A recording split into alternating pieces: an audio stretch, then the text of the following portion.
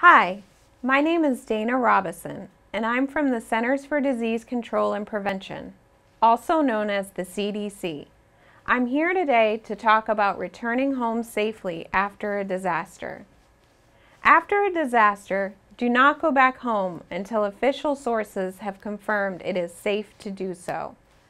Follow these safety tips to protect you and your family when returning to your home after a disaster. If you lose power during a disaster and use other sources of fuel or electricity to heat, cool, or cook, it may release carbon monoxide that could be dangerous. Carbon monoxide, also known as CO, is an odorless, colorless gas that can cause sudden illness or death if it is inhaled. The most common signs of carbon monoxide poisoning are headaches, dizziness, feeling weak, nausea, vomiting, chest pains, and feeling confused. To prevent carbon monoxide poisoning, keep your portable generators outside and more than 20 feet from your home. Have at least one functioning, battery-operated carbon monoxide detector or a plug-in detector with battery backup in your home. If you see a downed power line, do not touch it or anything else that is touching it. If you are in your car and the power line falls on your car with you still in it, stay in your car until first responders tell you it's safe to get out or if your car starts to catch fire. If someone has been electrocuted, do not touch them until first responders tell you that they are no longer touching the electrical source. If flooding is possible in your home, turn off the power at the main breaker. Do not turn on the power or use an electrical appliance while standing in water. After returning home and before turning the electricity back on, have a professional electrician inspect your home and replace all electrical sources that were damaged by the disaster. Water in a disaster-affected area may be unsafe. If your water is contaminated, use bottled water if possible. Bottled water will be the safest choice for drinking and all other uses.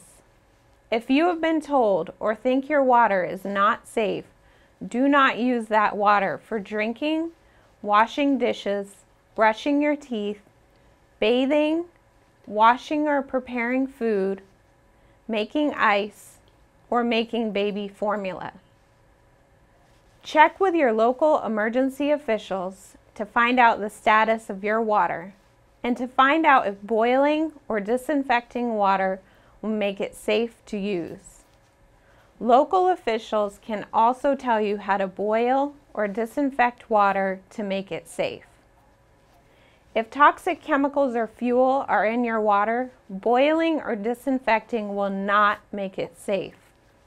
Throw away perishable foods in the refrigerator when the power has been off 4 hours or more. And throw away any canned foods that are bulging or damaged, and food that may have touched floodwater.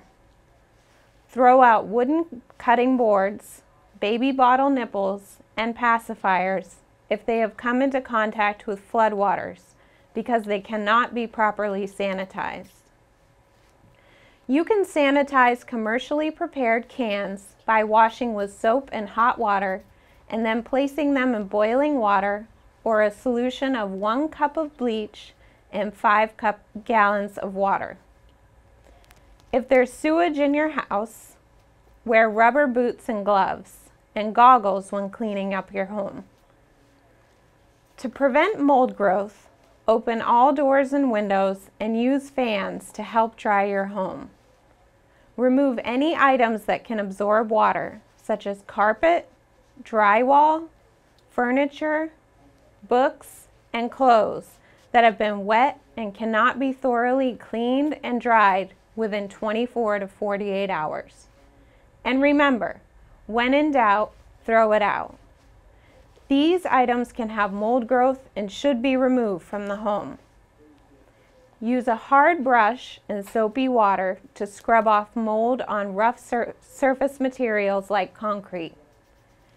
Make sure to wear protective gloves, goggles, and an N95 respirator, or one that provides even more protection. If you have a breathing problem like asthma or a weakened immune system, try not to enter a building with mold damage.